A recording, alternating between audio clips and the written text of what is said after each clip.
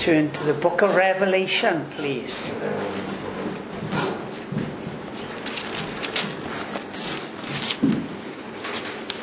Chapter 12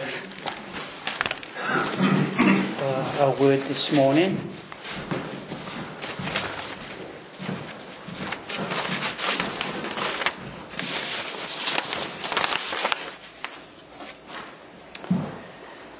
So Lord, we give you thanks and praise that we never grow tired of the message of Christmas, the wonder of Christmas. Thank you, even Silent Night was sung by so many throughout the nation on Christmas Eve. This carol song, Lord, that filled with hope, filled with light and love. We thank you, Lord Jesus, that you promise that heaven and earth might pass away, but your word would never pass away. We see it coming to fulfillment each and every day, Lord. And during these dark times, we thank you, Lord, that we can share your light, your love, and your hope for the world. Amen. Amen. I thought we'd share today from the book of Revelation an historical review of the birth of Christ coming into the world. We know the book of Revelation is filled with symbolism, of course, but there's so many riches in there, for us which to discover for ourselves. And so if we read from Revelation chapter 12 verses 1 on, John, in the vision given him by the Holy Spirit on the Lord's day, he says, he saw a great and a wondrous sign that appeared in heaven.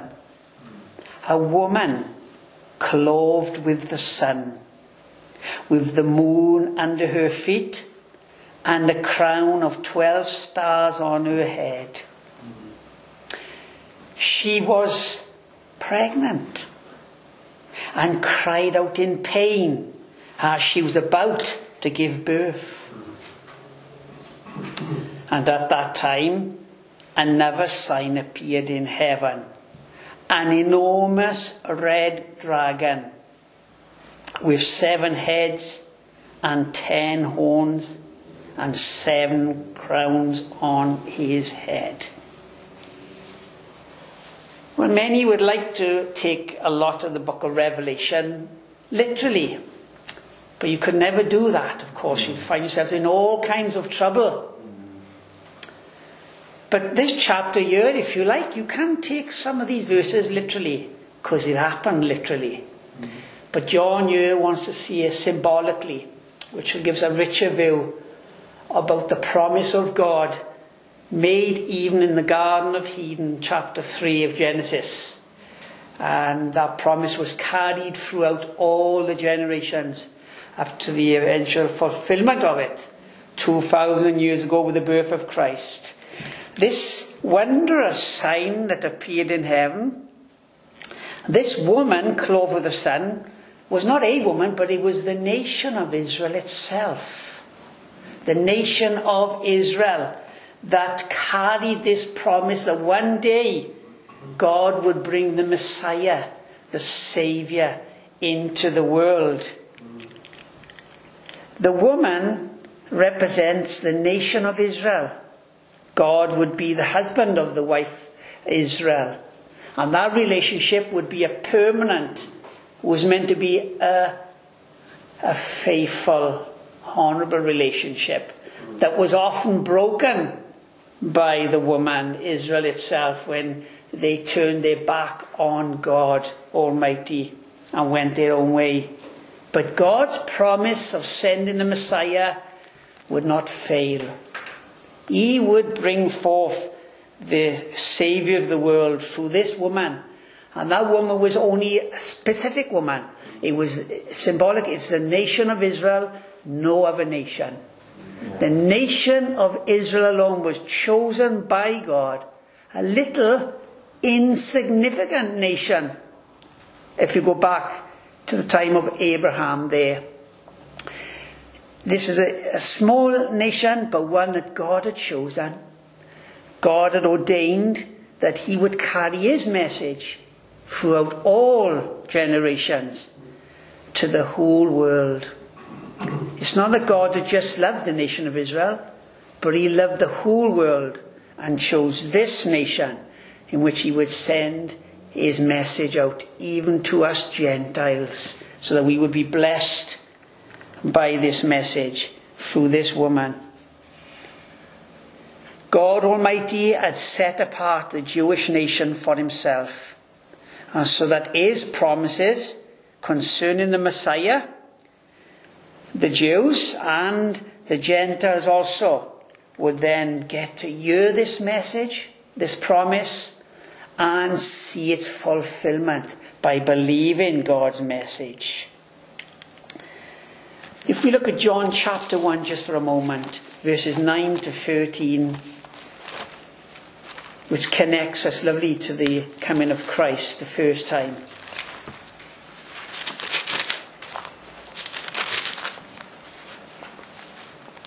Verses 9 onwards. The true light that gives light to every man was coming into the world. And he came. He was in the world. And though the world was made through him, the world did not recognize him. He came to those who were his own people, but his own did not receive him. Yet, to all who receive him, to all who believe in his name, he gives the right to become children of God. Children now born not of natural descent, nor of human decision, or of a husband's will, but born of God itself. So this Jewish Messiah coming through the nation of Israel would be not only for the Jews, but to everyone who believes in him. Everyone who receives him as God's promised Messiah, the Saviour of the world. Romans chapter 9, Paul helps to expound on that theme there. In Romans chapter 9, verses 1 to 6, concerning the coming of the Messiah and the promise to the world as a whole. Paul says, I speak the truth in Christ. I am not lying. My conscience confirms it in the Holy Spirit. I have great sorrow and unceasing anguish in my heart, for I could wish that I myself were cursed and cut off from Christ for the sake of my brothers, those of my own race, the people of Israel. Theirs is the adoption as sons. Theirs the divine glory, the covenants, the receiving of the law, the temple worship, and the promises.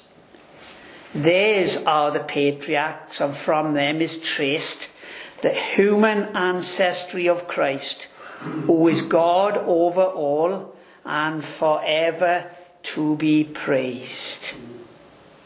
It is not as though God's word had failed, for not all are descended from Israel, are Israel, but all who believe and trust in Jesus are the true Israel today in the sight of the living God, isn't it? Amen.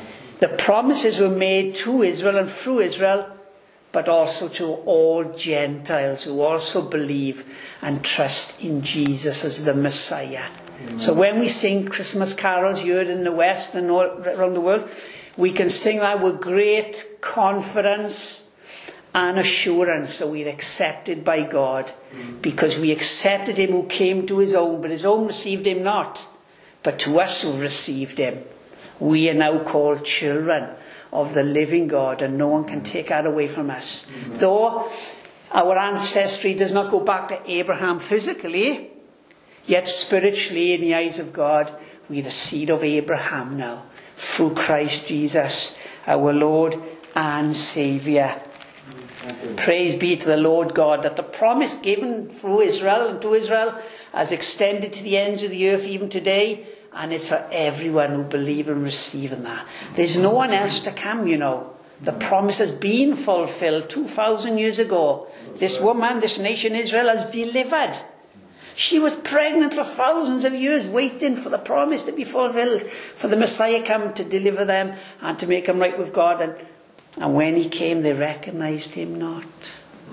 But thanks be to God, we are standing here today because of that promise was fulfilled. And the Holy Spirit has made us born again from above into the kingdom of God through Jesus the Messiah. So from that time, way back in Genesis chapter 3 verse 15 there, up until the fulfillment of the birth of Christ, isn't it? Verse 2 says, she was pregnant.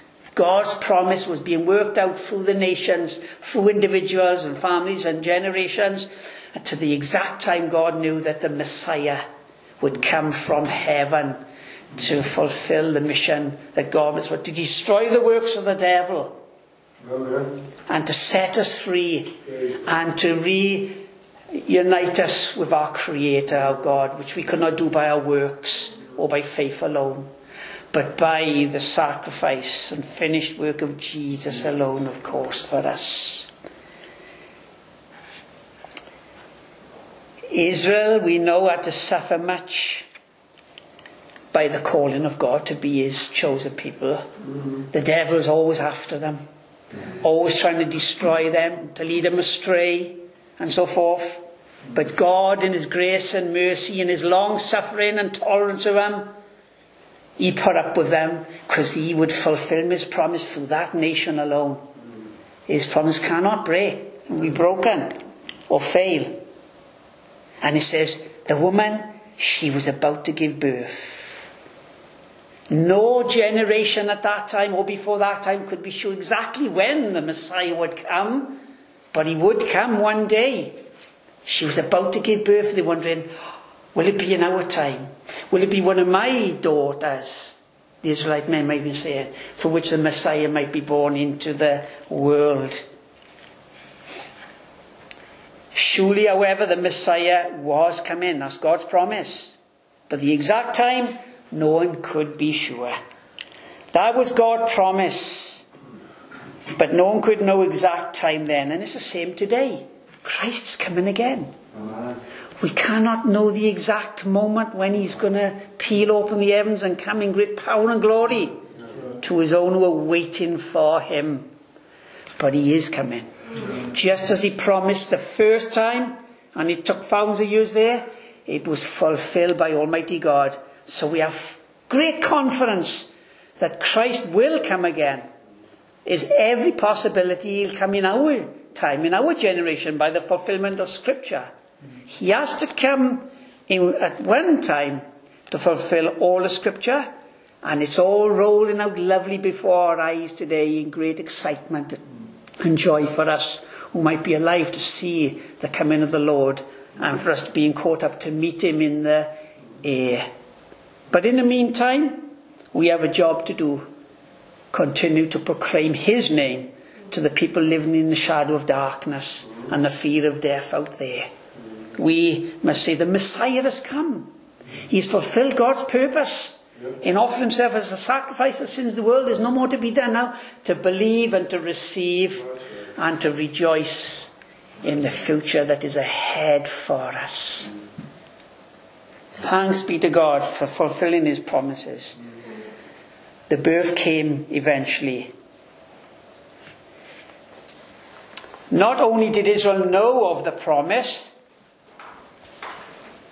but the spiritual world also knew of this promise, because we know Satan was there in the garden at that time when God made a promise that the seed of the woman would crush the head of the serpent eventually. Yeah. He knew of it.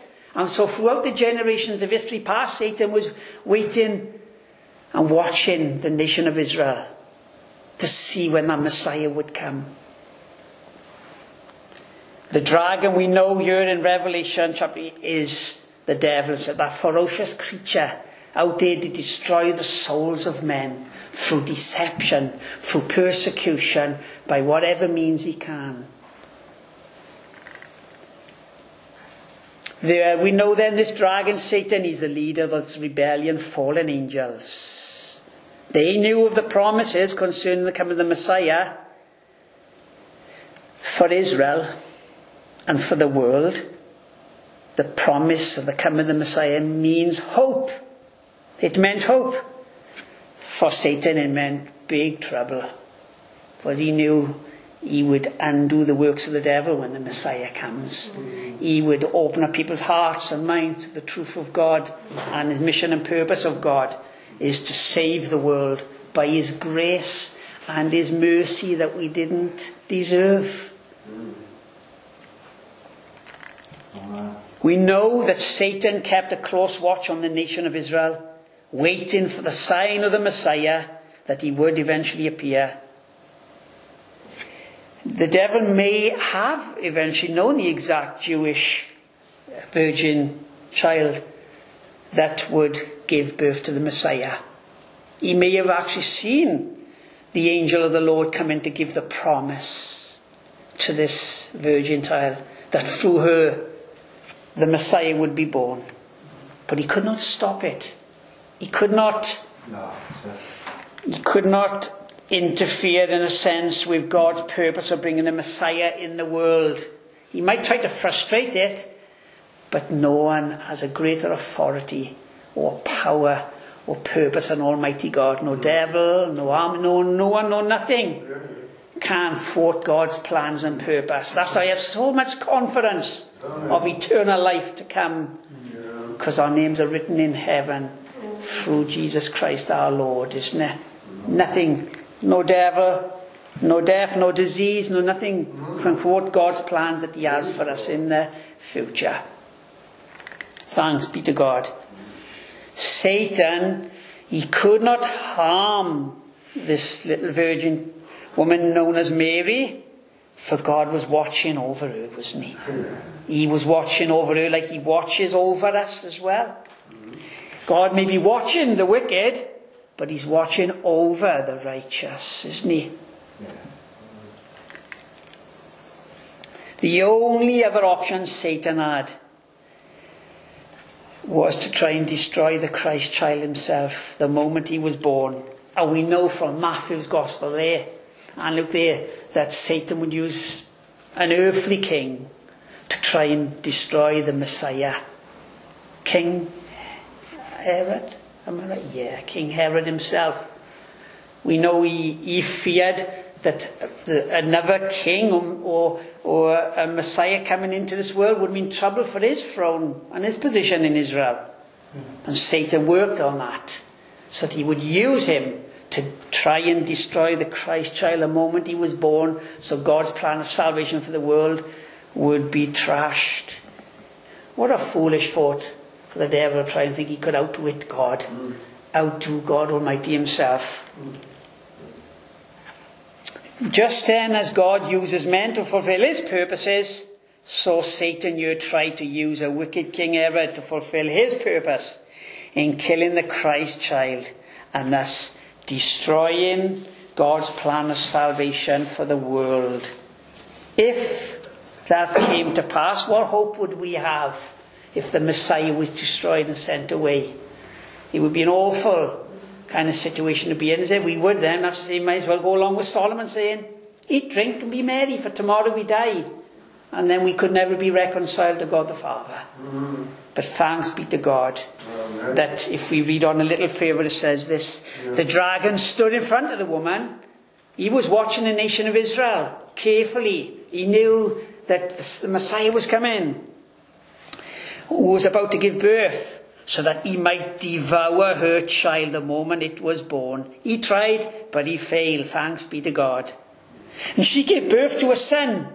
We know his name is Jesus, the Messiah, the Saviour of the world. There was many false messiahs who came after Jesus. They went into insignificant history. But Jesus, his word, his kingdom, the gates of hell couldn't prevail against it. It has marched forth around the world for 2,000 years to show he really is who he claimed to be. And if the world said, well, we don't believe that anymore, I could never deny him, because it's what he's done in my life. How he's made me born again. I wouldn't be here today if Jesus wasn't the Messiah at all. She gave birth to a son, a male child, who will rule all the nations with an iron scepter. Psalm 2, where God warns the nations of the world there that embrace the Son, kiss the Son, because he has himself. God has said, it is my Son who's going to rule over this world forever one day. Not no earthly communist ruler, kingdom or dictator or whatever as he planned to be. Psalm 2, you can read that for years later with God. He speaks about placing his Son to be their king, the ruler over this world on his second coming. Thanks be to God for that indeed. Yes, he will rule over all the nations with an iron scepter. And her child was snatched up to God and his throne. And in between those few words there, we have the ministry of Christ for 33 years. And you can read up on that for yourselves in the Gospel of Matthew, Mark, Luke and John. In those few little verses, the Messiah, he was born and he was snatched up to God and his throne. We know from Acts chapter 1 there, he was taken up to heaven before their sight. And the angels said to the disciples around them, you've got work to do. But this Jesus whom you saw go into heaven, he shall come back in like manner. And we're waiting for that time now, aren't we? Amen. Thanks be to God. And we see, so what happened to the Christ child after his earthly ministry was completed? He was taken up to heaven, where he is now seated at the right hand of the Father. And he is waiting for that time now when God the Father will say to the Son, go fetch your bride. Go bring her to heaven, the remnant that is still on earth. Go bring her home. Yeah. And then it will be the reunion between God the Father, the Son and his church. And we know during that time, earth history will go on for a while. And in the book of Revelation here we see where John clearly says that when the church is taken from the world, Satan has his own Messiah, his own Saviour, his own answer to the problems of the world. But John names him as the beast of Revelation chapter 13 and so forth. And a lot of the world will turn to that. Those who reject Jesus and Messiah will accept something else, something worse, a deception. And so we give thanks to Almighty God today that even though the nation of Israel rejected the Messiah when he came, God hasn't given up on the nation of Israel. God has not given up on this world either. There is still time for individuals in the nation of Israel to read the Holy Scriptures and find the Messiah for themselves before his second coming. And so here John gives us a small picture of God's promise at the beginning of creation after the fall, and God's promise being fulfilled 2,000 years ago, and the Messiah in heaven now, and reading on through the chapters of Revelation from this Christmas story, you'll see in chapter 19 there where the Messiah comes again in great power and in great glory. We need just to go to 1 John chapter 1 this morning. And he gives us a beautiful view of the birth of Christ. 1 John chapter 1. Listen, just down from Revelation, not the Gospel of John. 1 John chapter 1. Verses 1 to 4 first. I just want to read you John's own revelation of his eyewitness account of Jesus, that he saw himself, that he lived with him during his ministry on the earth. That which was from the beginning, which we have heard and we have seen with our eyes, which we have looked at and our hands have touched, this we proclaim concerning the word of life. The life appeared. We have seen it and testified to it, And we proclaim to you the eternal life, which was with the Father and has appeared to us.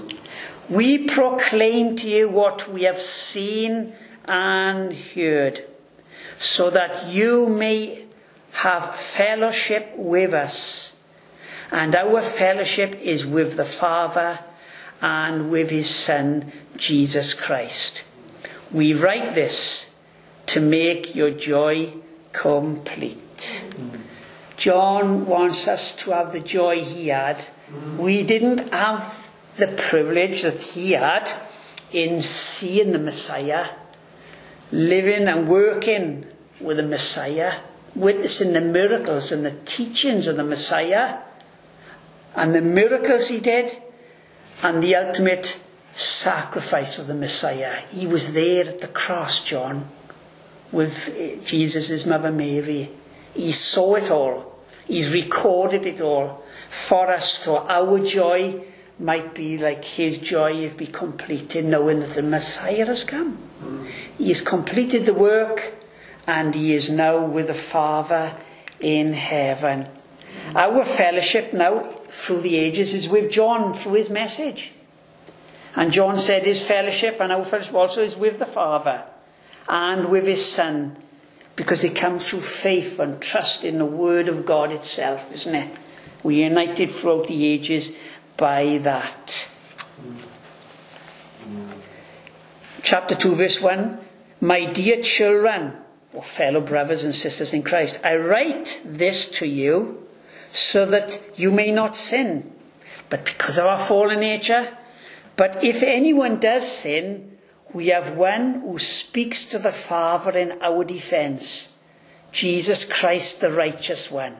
He is the atoning sacrifice for our sins, and not only for ours, but also for the sins of the whole world. The tragedy today is the world out there don't realise that their sins have been paid for by the Messiah. And if they accept that, they can rejoice in that like us. It's so sad. I meet men that have been perfect, hard-hearted men who reject all that Christ has done for them. He loves them. He's atoned for their sins and has a future for them. And I fear that in the lost eternity then they'll get it. But it'll be too late. It'll be too late. The land of regret and of no return. That's why we must not give up or apologise for offending people by sharing the gospel. It's our duty. And we do it also because we're compelled by the love of God in us and through us to reach the people out there who are still living in darkness, isn't it? John wants to encourage us in verse 12 of chapter 2 by saying this. I write to you, dear children, because your sins have been forgiven on account of his name. Jesus just didn't come so that we can have Christmas dinner and presents and all, you know. He came on a special mission to deal with the sins of the world, which is the most crucial thing if we're ever going to be right with God and enjoying eternity with him hereafter. I write to you, fathers in the church, older men, because you have known him who was from the beginning. I write to you, young men, because you have overcome the evil one by trusting in Jesus Christ as your Lord and Saviour. Don't try and overcome the evil one by your good works or your religion or anything. It'll fail. Many have done that. And they've failed. They leave this world unsure whether God will accept them or not. But we overcome the evil one because we believe in God's word, not the devil's word or the world's word. Not the leader's word, but God's word is final authority first and foremost in all things. I see on the telly there, yes, rightly so, they're thanking and praising the scientists for the vaccine they found now.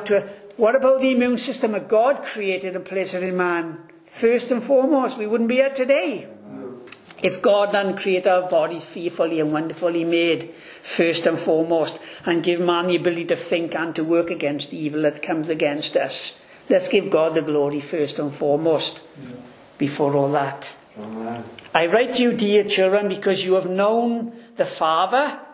I write to you, fathers, because you have known him who was from the beginning. I write to you, young men, because you are strong. How come? Because the word of God lives in you, and you have overcome the evil one. That's the secret we're coming over the evil one. The word of God lives in us. It only changed us, but is active in us. It controls our thoughts and our actions, and it fulfills our hopes for the future as well. It's the word of God is the secret to successful living in this life and overcoming the evil one. If only Adam and Eve had said, well, serpent, I know what you're saying to me, but I'll stick to what God tells me, thank you. We wouldn't be in this situation today.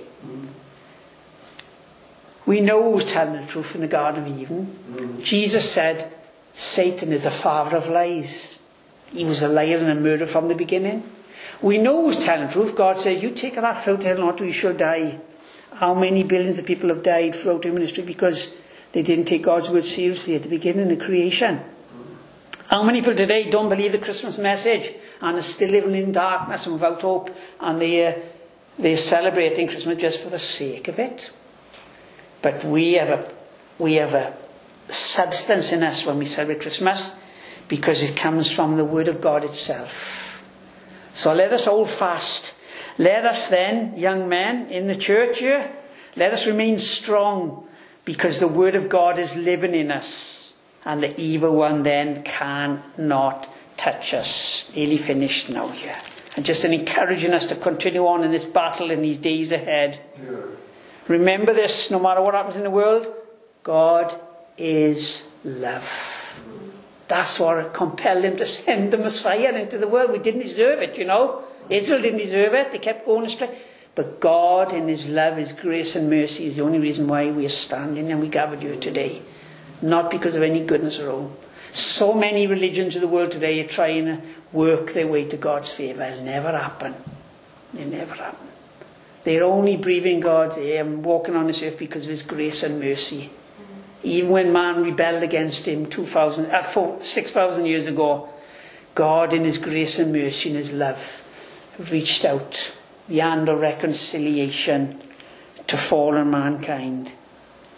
We know this is how God has shown his love among us.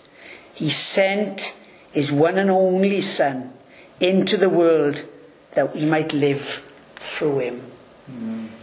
His one and only Son. There's no one else to come, you know. Only Jesus a second time.